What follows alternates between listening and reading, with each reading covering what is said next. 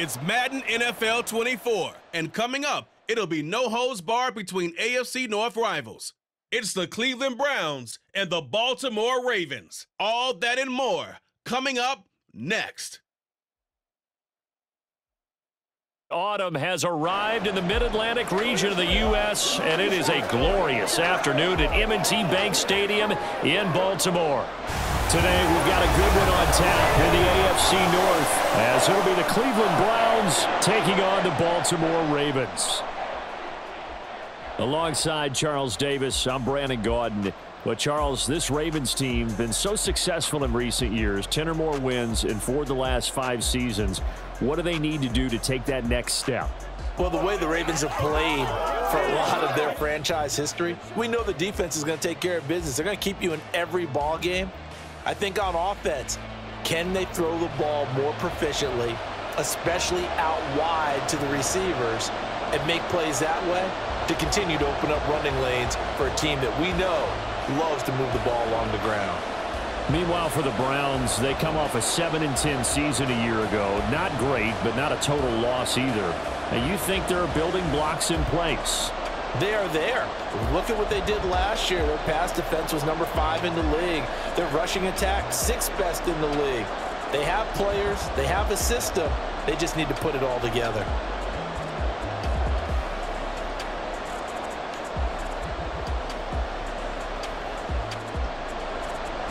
Justin Tucker set to boom this one away. And off we go from M&T Bank Stadium.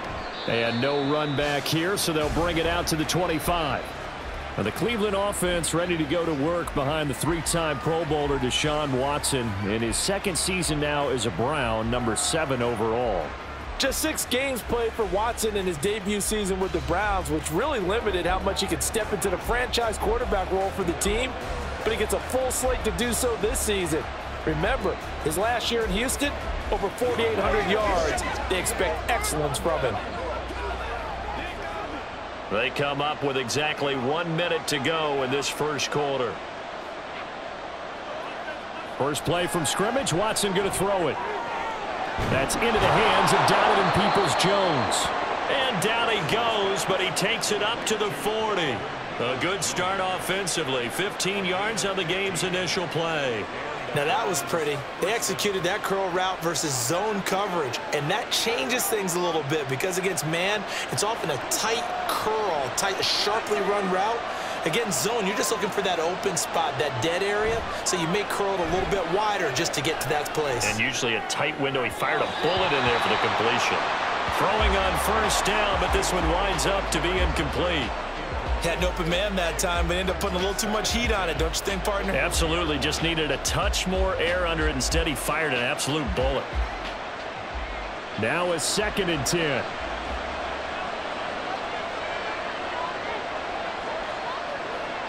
Throwing again is Watson. On the throw, let him too much that time. It's incomplete.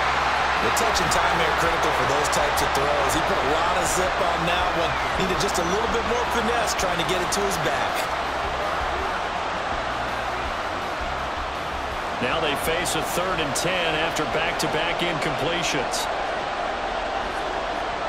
Watson looks to throw again. Work in the middle of the field, and he's got a man complete. And he's going to be taken down with the first down at the Ravens' 42. The Browns passing game finding its stride. They've got another first down.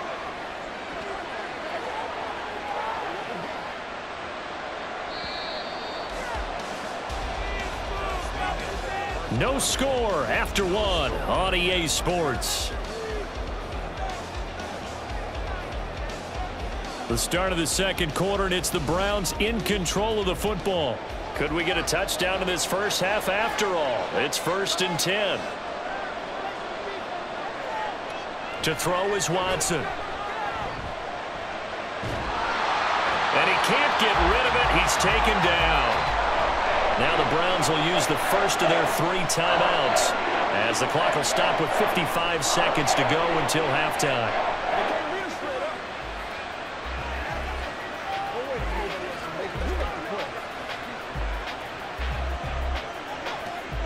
Don't need it all back at once, but you figure they're going to need something here. 17 yards to go on second down. Watson now to throw. And his throw is incomplete. They've given him some different looks here defensively in the early going. He's only hit 2 of his first 5 passes. With a big third down coming up, he's hoping he's got a play dialed up that can take advantage of whatever the defense throws at him. The 7th play now of this opening drive. This is 3rd and long, though. The handoff to Ford up the middle. And he'll get this down only to about the 46. Call it a gain of 3, and it'll bring up 4th down.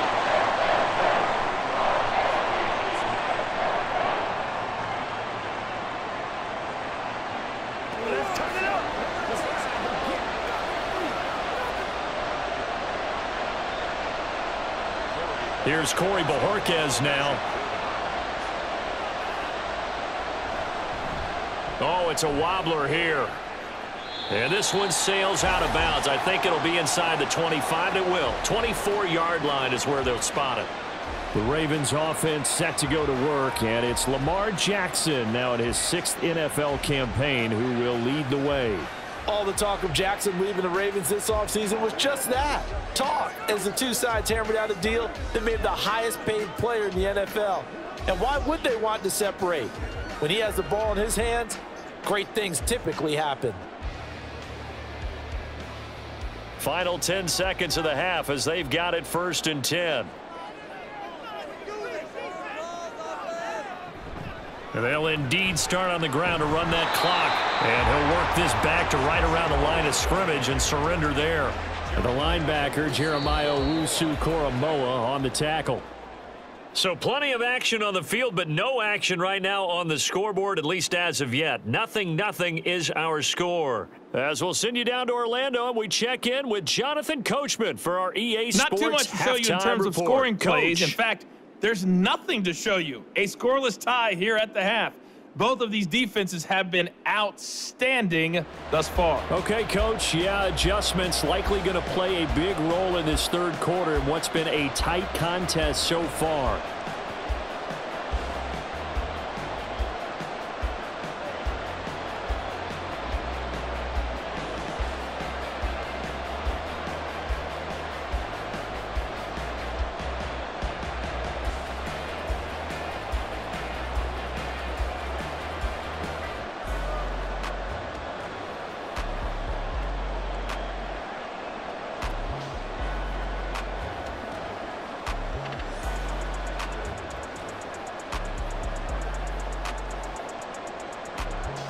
After a rare scoreless first half, these teams now just looking for something as the second half gets underway. This taken in at the goal line. And up to about the 26-yard line, just across the 25. Baltimore set to take over here for their 2nd possession of the game. And, Charles, we've seen almost 3 full quarters now, and neither offense can really get it going. Neither has hit the end zone, and neither side seemingly can make that big play. But the game hasn't been devoid of action because these two defenses, they've taken over and they've slugged it out. But I think you're exactly right. We're at that stage of the game now where one of these offenses, if they make a big play, that could be the difference. They'll start with the option. 2 yards the gain on the keeper, and it's 2nd down. Yeah, that wasn't a big run, just a short one there. But guess what? Sometimes you treat it like boxing. You throw that jab out there, and you throw it again, you throw it again, then you come with a big punch later. Maybe they're just trying to set them up. 2nd down, 8 to go from the 28.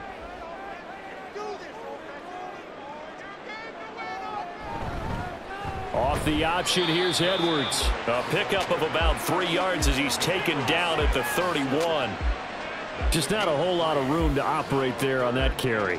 No, not at all. They did a really nice job staying in their proper places and not allowing any lanes to open up.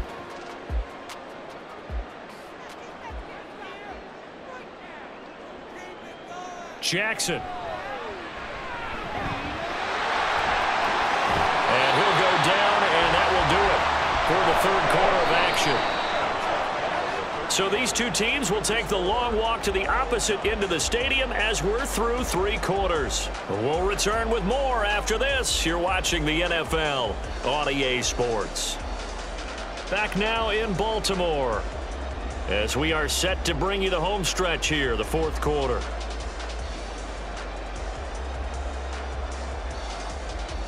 All 3 timeouts still at their disposal. Here's 1st and 10 now. Jackson connecting with Andrews. He'll be taken down at the 48 for a pickup of 2 yards.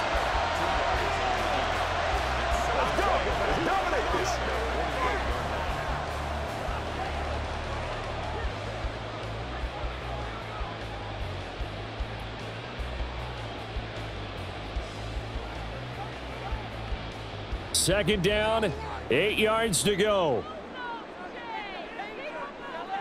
Here's Jackson. Yet again, targeting and finding Mark Andrews.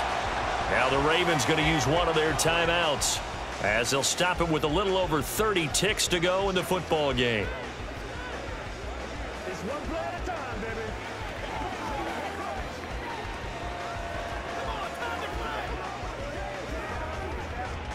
A big play looming on 3rd down.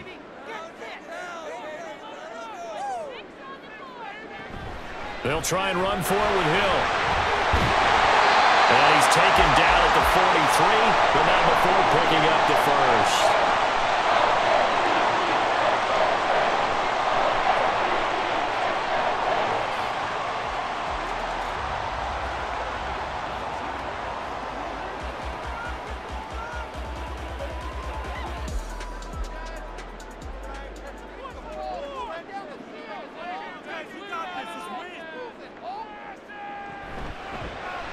Jackson, option right. And he'll lose yardage on the play back at the 45-yard line. They're making steady progress, but I see your face. You're worried about that clock. I'm worried about the clock, and at some point, you have to have a splash play in there as well.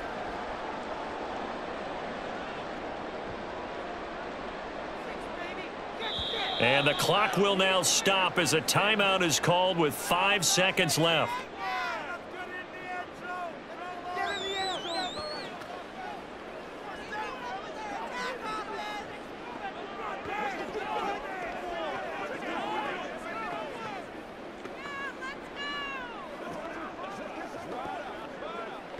So it's up now to one of the most accurate kickers in NFL history, Justin Tucker.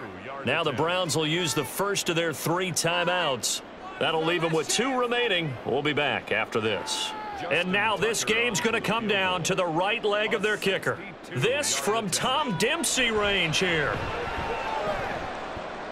And he hits the upright, but it caroms in anyway. But plenty of distance there as he banks it in. Well, I don't know if you ever go into a game expecting to attempt a kick of 62 yards. Charles, not only attempt it, but make it one of the longest kicks that we've ever seen.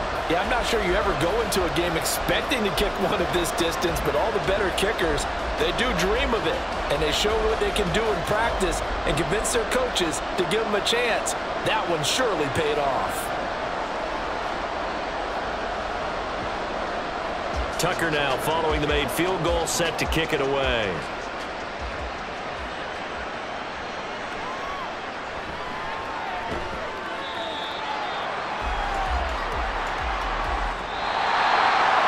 Well, this one, partner, was fun down at the very end. They got the points late, right before the whistle. Then the ensuing kickoff. They were hoping for magic on the other side, but couldn't get that spark. Fun if you won. And fun for us because we got to watch it and call it. That magic that you were talking about didn't occur at the end, but what a game all the way through. So that'll do it for us. For my partner, Charles Davis, and all the hard-working men and women on our crew, I'm Brandon Gaudin. You've been watching the NFL right here on EA Sports. The Ravens are victorious here as we say so long from Baltimore.